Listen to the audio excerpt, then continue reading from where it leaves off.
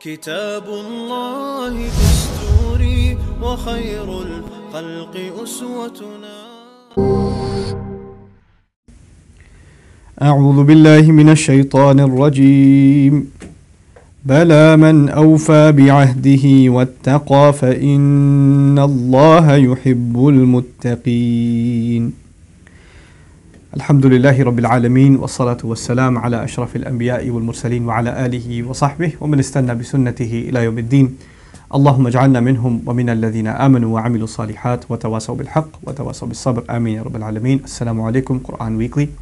In today's small reminder, I'd like to share with you the 76th ayah of Surah Ali Imran. And in this ayah, Allah Azza wa Jal talks very beautifully about a connection between one expectation He has from us and the concept of taqwa. So we all have heard about the consciousness of Allah or the fear of Allah or protecting ourselves from the displeasure of Allah and the term taqwa and how many times it's used in the Quran. And I wanted to share this particular ayah with you because the goal of Ramadan, as Allah Himself described is لَعَلَّكُمْ تَتَّقُونَ, so you can have taqwa. So you can develop a consciousness of Allah and a sense of protecting yourself from crossing the line that Allah wouldn't want you to cross. That's taqwa, and that's the goal of Ramadan. Now in this particular ayah, it's actually in contrast. The ayah before is a long one, and in that ayah, Allah talks about the people of the book. If you trust them even with a dime, they won't give it back to you. And there are those, if you gave them piles of wealth, they'll return the entire thing back to you, meaning you can trust them with large sums of money and wouldn't have to worry about it. And they are among the people of the book, the Jewish and the Christian community. There are those who are con artists. So they're both. And the idea behind that is don't judge all of them. Don't be, either overly trusting of them and at the same time don't be overly skeptical of them. They're all individual cases.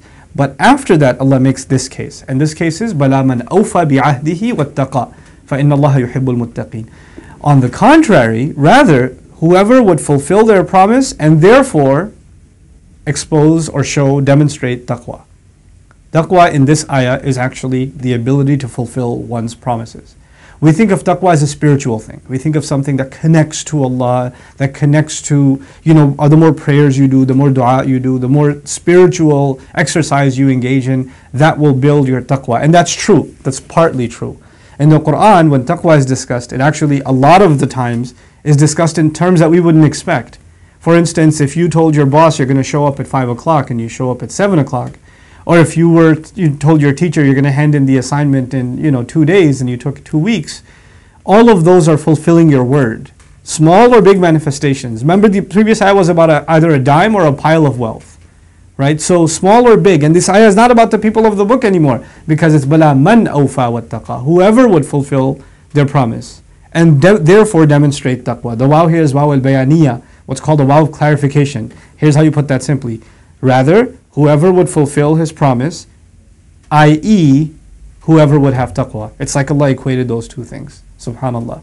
You can find people today that may think taqwa lies in appearance or may emphasize the outwardly, some of the ritual aspects of Islam at the expense of the moral and at the expense of their dealings with people.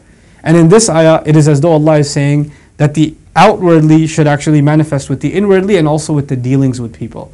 That our dealings with people have to be right. So this is the month that you and I have to fix our relationships with people and fulfill the obligations we've made. Now there are two kinds of obligations, very briefly. Obligations that are on paper or contractual, where you actually owe someone something, or verbal, right? That's one kind, where you physically made an agreement. But then there are relationships, and each relationship is a kind of agreement too. In other words, my relationship with my parents is a type of agreement. My relationship with my spouse or my kids, or even my neighbor. These are all a kind of unwritten, unspoken, kinds of agreements in which you owe something to them and they owe something to you. In light of this ayah, part of my taqwa is to do my proper diligence towards my children, towards my spouse, towards my parents, towards my friends, towards other people. And so I pray that we're able to really get the benefit of taqwa in this month, and by doing so, and part of doing so is that we're able to fix our relationships with people by fulfilling what we owe them, by not shortchanging what we owe them, whether it's in terms of time or it's in terms of money, or it's in terms of any favor they may have asked of us and we promised them to fulfill, or anything else, that any expectation they have of us that is rightfully expected from us and we haven't been doing so far. So I pray that we're able to become better in those fronts, and as a result of that, we're able to get more and more of a taqwa of Allah, because at the end of this Allah says, فَإِنَّ اللَّهَ يُحِبُّ الْمُتَّقِينَ. No doubt about it, then in fact Allah loves the people who show taqwa. In other words, Allah loves this effort that you and I are going to make. Barakallahu li wa lakum. Wassalamu alaikum wa rahmatullahi wa barakatuh. آمنت بالله وملائكته وكتبه ورسله واليوم الآخر والقدر خيره وشره من الله والبعث بعد الموت لا إله إلا الله. آمنت بالله وملائكته